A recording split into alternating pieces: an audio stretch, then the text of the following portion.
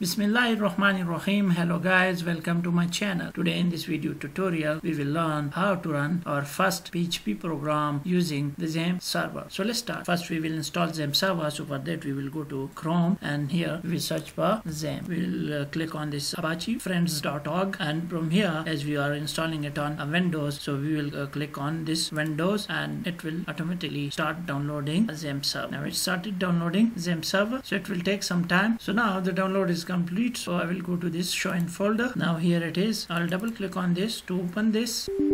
Click yes here.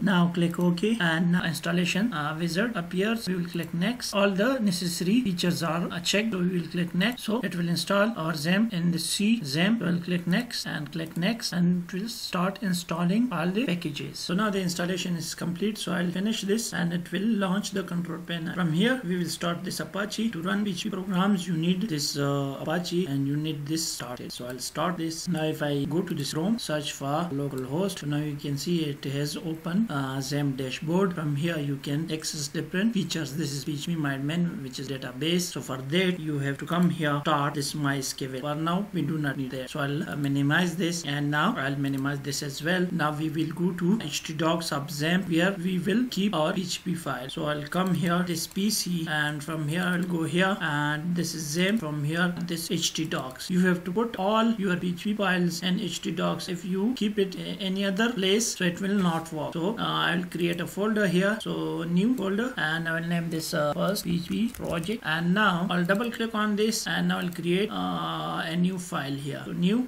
text document, and I'll name this index, and I'll change this txt to PHP, and now I'll hit enter.